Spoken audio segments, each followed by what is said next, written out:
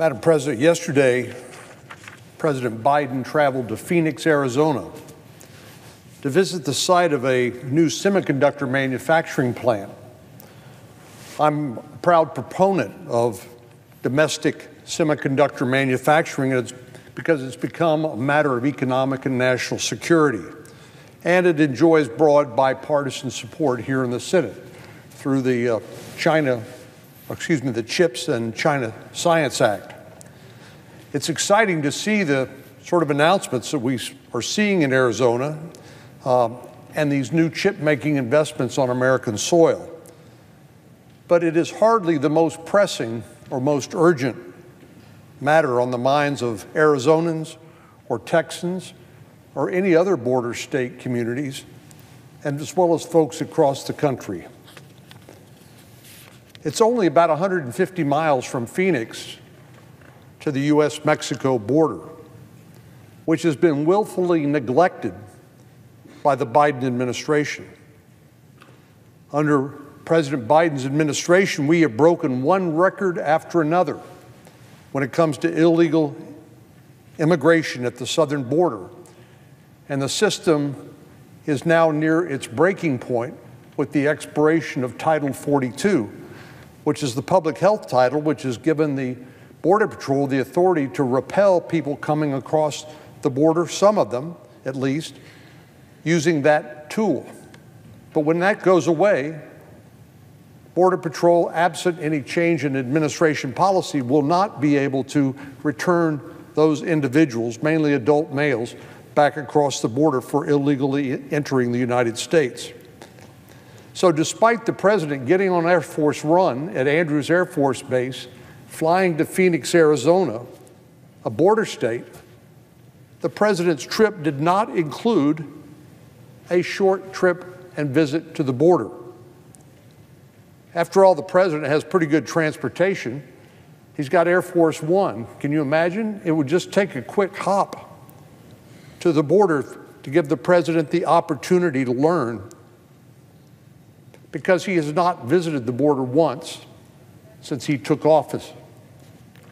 He could have done what I've done and what other members of the Senate have done when we visited the border. He could have asked the Border Patrol agents to share their challenges, ask what he could do to help. He could have asked, what can the federal government do to make your job easier in order to address this crisis? He could have talked to Customs and Border Protection, Office of Field Operation officers about their efforts to interdict the drugs that took the life of 108,000 Americans last year alone, virtually all of which comes across the southern border. He could have just simply said, thank you.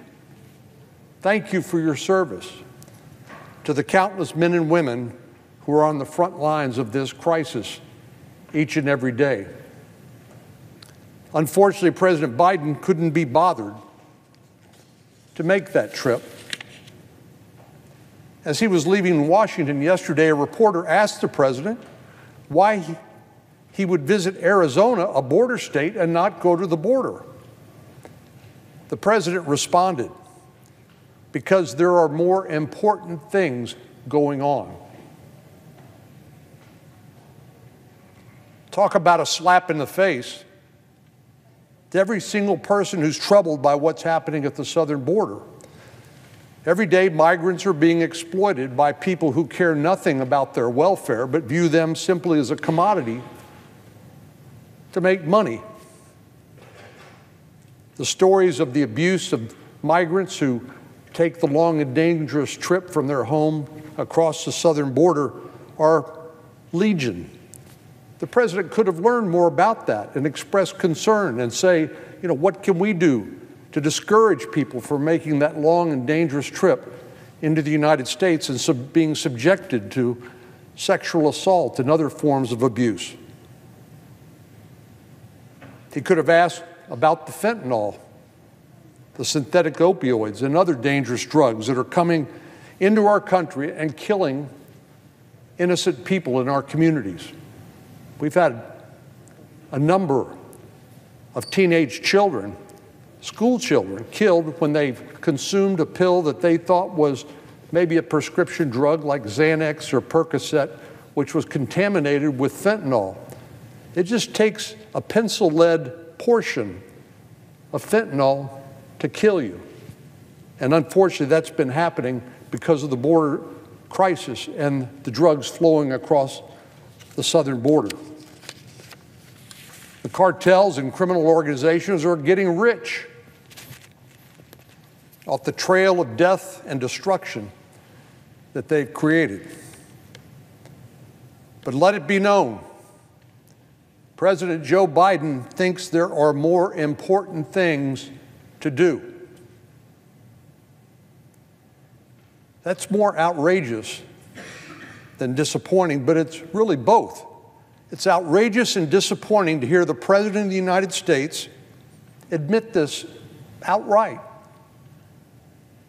But as dangerous, outrageous, and disappointing as it is to hear him say it, we really shouldn't be surprised by his inaction when it comes to addressing this crisis.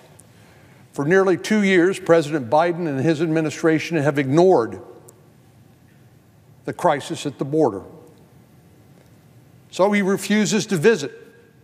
He might just learn something. He might find out that this is not about root causes, which is what Secretary Blinken and others, Vice President Harris have said. They think illegal immigration is a result of root causes. Well, there is a component of that. People experiencing violence or poverty in their home country who want to come to the United States. But it's also about drug smugglers. It's also about criminals who've been deported for endangering Americans, and yet they come back across the border to do it again and again. So the president might have actually learned something if he'd just taken a few minutes to talk to the people who work and live on the border. So he refuses to visit. He avoids talking about it. He acts like there's nothing wrong, when in fact we're experiencing an unprecedented humanitarian and security crisis. Since President Biden took office, U.S. Customs and Border Protection have encountered more than 4 million migrants at the southern border. During the full 8 years of the Obama administration, Customs and Border Protection didn't see that many migrants. In 2 years, we've seen more than they saw in 8 years during the Obama administration. President Biden's policies have not only tolerated this situation, it's actually made it worse and encouraged more migrants to make the trip to our border and successfully get into the interior of the United States. So whether or not President Biden wants to admit it or not, there is a crisis at the southern border. Everybody who takes 30 seconds to learn about it understands it. And the truth is, this crisis, as bad as it is getting worse because of the president's open border policies. From day one, the Biden administration decided they needed to dismantle all of the policies of the previous administration that deterred illegal immigration. It's not just about catching people who come into the country illegally, it's also about discouraging people from making that trip in the first place. And the Biden administration's policies create the impression that anybody who can make it to the border can make it into the interior. The administration's rolled out a steady parade of rhetoric, policies, and guidance that sent the clear message: cross the southern border and you'll be able to successfully make your way into the United States. So it's no surprise that this message that's been sent by open border policies and a lack of enforcement, it's no surprise we've seen these unprecedented numbers. For the first time on record, Customs and Border Protection logged more than 2 million border crossings in a single year. They encountered nearly 2.4 million migrants in fiscal year 2022. In October, we logged the highest number of migrant encounters on record. This is 230,000 in a single month. Now, if this happened in any one of the states represented by my colleagues that are not border states, I wonder what their reaction would be. When Governor Abbott or Governor Ducey or Governor DeSantis has put some of these migrants on a bus and sent them to Washington or Chicago or New York, Mayor Adams said, this is a crisis. Mayor Bowser in Washington, D.C. said, we need the National Guard to come out. When just a few thousand migrants make their way to the interior. But when 230,000 show up on the border of Texas in a single month, they could care less. Well, as shocking as these statistics are, they don't tell the full story. Whether we're talking about migrant encounters, drug seizures, terrorist arrests, you have to remember, these are just the ones we know about. When Border Patrol agents are asked to process and care for thousands of migrants a day, that means they're not on the front lines securing our border. They can't stop the drug smugglers if they're filling out paperwork or providing formula to an unaccompanied child. New reporting from Fox News shed light on how many individuals evaded Border Patrol just last month. Law enforcement refers to these as the getaways, but they don't pull that number out of thin air. The U.S.-Mexico border includes an extensive network of physical and technological barriers. Some sections have 30-foot steel walls, others have vehicle barriers, others include sensors, cameras, and other surveillance equipment. Known gotaways are those who were spotted by some form of surveillance, but not apprehended by the Border Patrol. And last month, Border Patrol logged more than 73,000 gotaways. So let's see. In October, we logged the highest number of migrant encounters on record, more than 230,000 in a single month. And during that same month, 73,000 more migrants were gotaways. These are 73,000 people who did not want to encounter Border Patrol. They weren't seeking asylum. They were trying to evade law enforcement, and probably for a very good reason. Of course, even that data doesn't tell the full story. These are just the known gotaways for a single month. There's no way of knowing how many actually evaded detection entirely, especially over the course of the last 2 years. And it's not just the people we're concerned about. It's dangerous drugs like fentanyl, heroin, methamphetamine, as well as illicit weapons and drug money.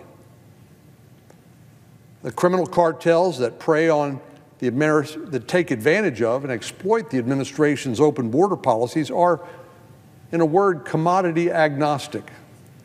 In other words, they'll deal in drugs, weapons, or people as long as it makes them money. Commodity agnostic. President Biden and his policies are the best thing that ever happened to their dirty business. It's making them rich while trading on human misery and death. I disagree with President Biden's assessment that there are more important things than what's going on at the border. That's easy for him to say, sitting in the White House in Washington, D.C. The people I represent, who live and work along the border, are overwhelmed. And this is a federal responsibility. Shouldn't be up to the states, because this is an international border. By definition, it's a federal responsibility. This state of chaos is also hurting the migrants who are sold lies by the cartels and traffickers and are duped into paying thousands of dollars a head to come to the United States. And you know what? You go to Houston, Texas, and some of those same migrants are held hostage, working in prostitution or forced labor by the people who say they will turn them into the authorities and reveal the fact that they're illegally in the United States unless they continue in that forced labor or that prostitution.